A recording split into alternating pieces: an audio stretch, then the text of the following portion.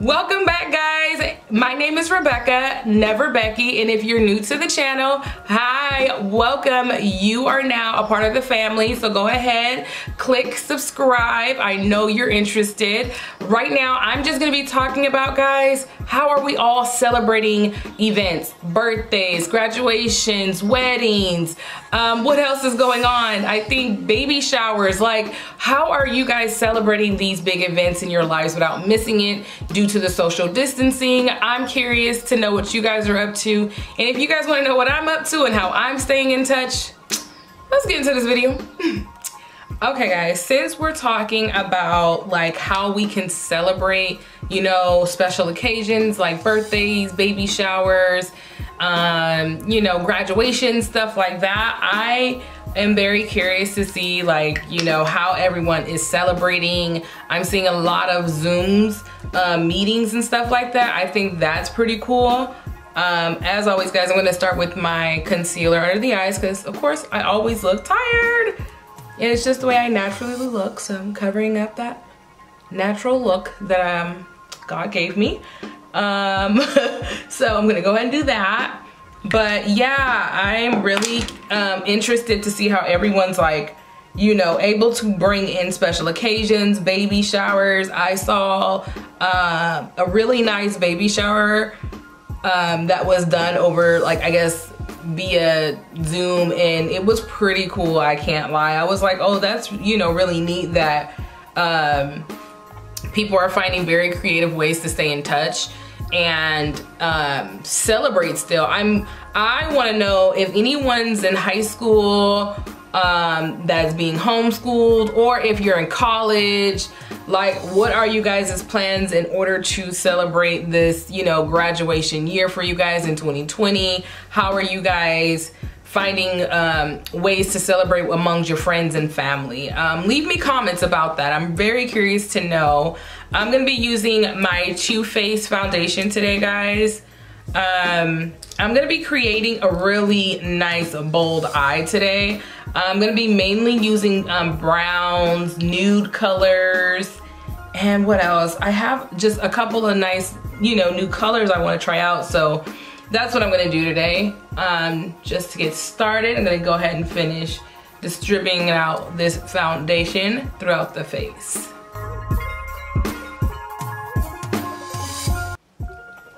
Okay, I'm gonna go in with my Black Radiance concealer stick. I don't have a name, it only has a number, and I don't actually even know how old this stick is, so I'm gonna leave this out of the description box, guys.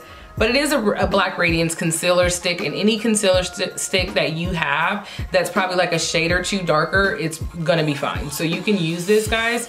So I'm just gonna go in and start shaping my nose a little bit here and going down the bridge of my nose. But back on to, like, how I just wanna know, like, how everyone is deciding to celebrate birthdays. I most likely will be in my house. There's just nowhere to go. I don't think that this will be over come August, and that's my, you know, the month of my birthday, so I definitely don't think that this will be over. I would like for it to be, but I think for my birthday, I'm just gonna keep it very, you know, simple, nothing serious. There's just nothing to do, so it's, you know, just nothing really to celebrate as far as like where to go. You can just celebrate right there in your house now. And so I just think it's really cool that everyone is starting to Zoom. I'm like curious to see like how, you know, everyone feels about, like, you know, Zooming. It's like, is that the new wave? Do you guys think that that's going to be the new way of like communication moving forward out of this? Like, you know, I definitely don't think after this is over, anything will be the same, guys. I just don't believe anything will be the same once this is over. I think we're definitely gonna find ways to, you know, communicate. So I think that's definitely gonna play a part. So I'm wondering, like, you know, is Zoom gonna be the new wave after all of this is over? Or are people gonna go back to like their regular lives? It's gonna be very interesting to see what happens. But I'm just right now contouring my face, guys. Really putting in the work. with this concealer stick. It's really old, so it's kind of like, I don't know, tacky. So it kind of like holds onto the skin really well because it's a little, I don't know. The formula is just really weird. Maybe it's the formula. Maybe it has nothing to do with like how old it is, but it's really different. But I'm gonna go ahead and finish this out. Don't know what that was, but I'm gonna go ahead and finish this out, and then we're gonna get to the eyes, guys. I'm really excited to show you what I'm thinking that I can create. Again, nothing, right now I'm not planning any of my looks out, I'm just winging it. So I always feel a little more nervous winging it, but I actually like the thrill of not knowing what's gonna happen by the time I'm done, you know, recording. It's like, what happened? Did it turn out good? I don't know. So let's see. So I'm enjoying this aspect. So I'm gonna go ahead and start contouring, and I'll be right back, guys. Don't go anywhere. And if you're still watching, subscribe. That was creepy. All right, I'm gonna go ahead and finish. I'm gonna move on to the eyes. I went and primed my eyes this time. I rarely prime my eyes because like my palettes are so good. Sometimes I really don't need it. But for this look, I am starting with a nude like color from my Jaclyn Hill. She's back in the picture, guys. I'm gonna start off with like mixing these two colors on my lid to kind of get my base started. So that's what I'm doing. I'm taking those two colors and I'm just gonna go ahead and start neutralizing my eye. I really like using these two colors for like a nude base because I really don't find a whole lot of nudes that doesn't turn me pink. I don't know if you guys ever witnessed that, but I kind of get that. Like, it just kind of goes pink and it's like, wow, that's not nude. That's not my version of nude. But I like these two because it's the closest to the nude that I prefer. So that's what I'm doing now. I'm just gonna prime the entire eye and start with this nice, intense, can you guys see that? Like, it is so intense, it's so nice. And this primer is really good because it's picking it all up. I feel like when you're using very soft colors like this, it's important to have primer on your eye. And just because it's like helpful, it helps it stand out. You don't have to put too much work in trying to build that color up. It will just be there for you, immediate on contact, you know what I mean? So that's what I'm doing. So this is how you make like matte colors stand out, even if it's really soft. You know, even if you think, oh, that's not gonna show up on me, all you have to do is prime your eye with really good primer that's gonna stick. It's like tacky kind of, not like a wet primer. That never works, at least not for me. But I'm still mixing it. I'm just gonna make sure I complete the entire eye of blending it on there because I just want this to be a base starter. And yeah. But you know, going back to celebrations, guys, I'm just, you know, I'm really sad we can't get out and, you know, have celebrations out, but I'm really proud of how like far we've come in order to deal with our circumstances right now, and everyone doing Zoom and, you know, really enjoying that time. I know for me, like, I'm doing a lot of FaceTiming that I've never used before, like all this FaceTime. I have an iPhone, so the fact that I've rarely touched my iPhone to go and FaceTime someone, it's like now I feel like it's better than the phone calls, you know. Now I'm like, ooh, who's gonna FaceTime me today, you know, because it's different. You get a, you know, I guess in person, one-on-one, that interaction. So to me, I'm like, yeah, I love this a little bit. Sometimes like you catch me off guard, it's like, well, I look the way I look today, you know. But I like it. I'm gonna move on, guys, to the next color. And I crease, you guys know I like to tell you guys about my crease bone. So right in here, I'm gonna just start giving it some definition. Kind of raising my eye to make sure I'm not doing any streaks, that it's kind of more seamless. So that's all that I'm doing. I'm just working in that brown.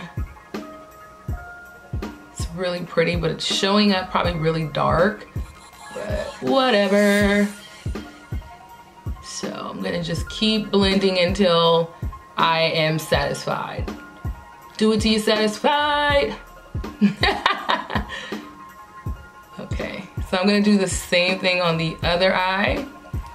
and just dig into that other side of the crease. And I'm rotating my brush around because I don't want it to climb up. I want it to stay in this crease area. And because it's a little bit more of a fluffy brush, I'm purposely like kind of jabbing it into the eye a little bit so I don't lose control of where it's going. Sometimes it happens, you lose control and you're like, this isn't the look that I wanted, but I'm gonna go for it, whatever, don't have time to change it now.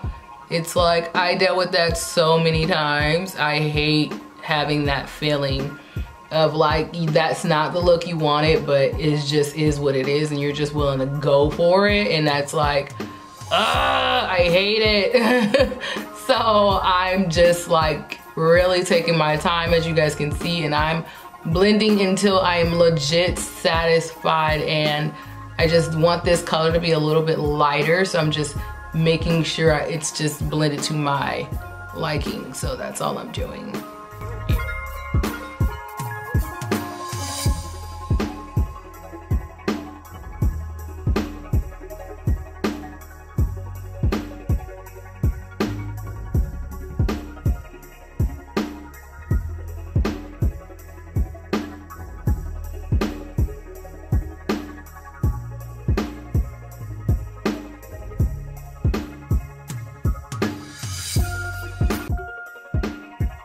Almost done. I'm gonna go in with my new favorite blush palette from Juvias. I'm gonna take my now new favorite highlighters, these two girls, and I'm going to blend them together.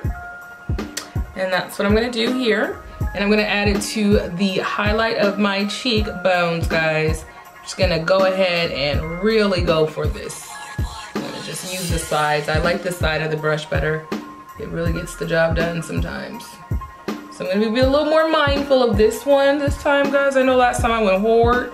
I'm gonna lighten up. You know, sometimes it just, the mood hits you and you just go there, you know? So I'm just gonna add this again to the apples of my cheeks, all the way up. Sometimes I like to add it to the brow.